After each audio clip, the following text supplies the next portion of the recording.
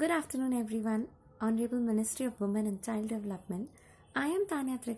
I am from Meerut, Uttar Pradesh, and currently working as a teacher educator in Delhi.